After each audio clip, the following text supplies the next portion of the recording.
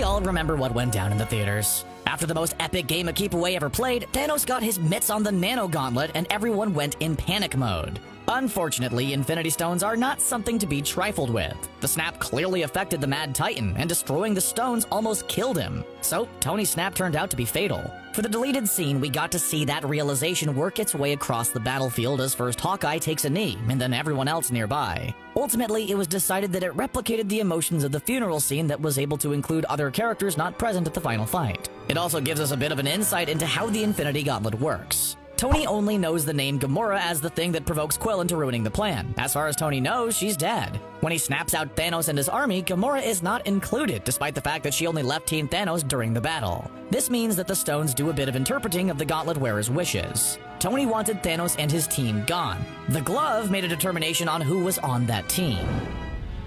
The next up is a little bit of domestic bliss for Tony Stark and Pepper Potts. The loving couple are seen being a regular loving couple instead of superheroes and CEOs. It's not a heavy scene or a very dramatic one, but does have a few almost Easter eggs in it. The main conflict is whose alpaca it is that keeps eating the goby berries. There's a smaller, more Marvel-related moment in what seems like a throwaway line when Pepper asks Tony to fetch their daughter for lunch. Pepper refers to Morgan as Madam Secretary. While it might seem like the high ambitions of proud parents, it also reflects one of comic book Tony Stark's day jobs when he was appointed Secretary of Defense.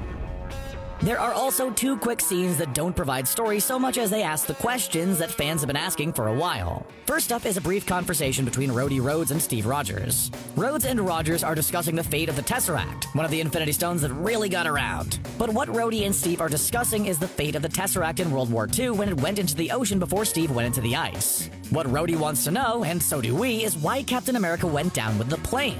Was there any need for him to ride the plane all the way down?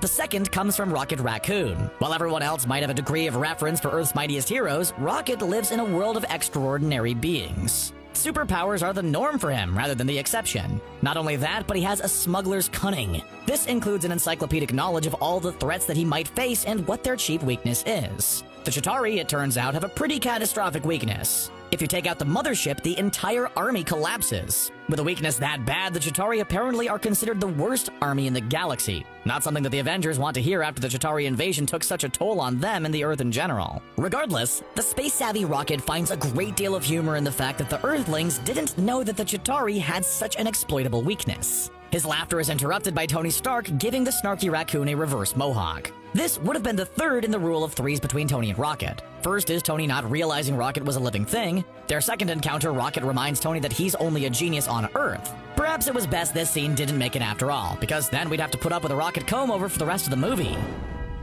We get even more Rocket in his 90s polygon video game look with Thor on their leg of the time heist. This scene, like most of Thor's scenes in Asgard, deal with Thor and his trauma after losing so much over the last few movies. While Dude Thor had been played for laughs, there was deep and real pain that Thor was dealing with. For Thor to then return to Asgard on the day that his mother was killed, that would be a lot for anyone to take. Rocket's patience for the man who he once admired starts to run thin, but Thor is able to clearly articulate the emotional weight of being back in Asgard after watching most of the people around him die. There was also a scene for people who double-dipped their cinematic Endgame experience that featured the Hulk doing some run-of-the-mill day-saving. The Hulk in his Smart Hulk or Professor Hulk iteration jumps into a burning building to save people trapped inside. For someone who started their time in the MCU hiding out and trying to mitigate the destruction and wrath of his alter ego, it was a way to demonstrate that of everyone, the Hulk had probably the biggest arc over the course of the MCU.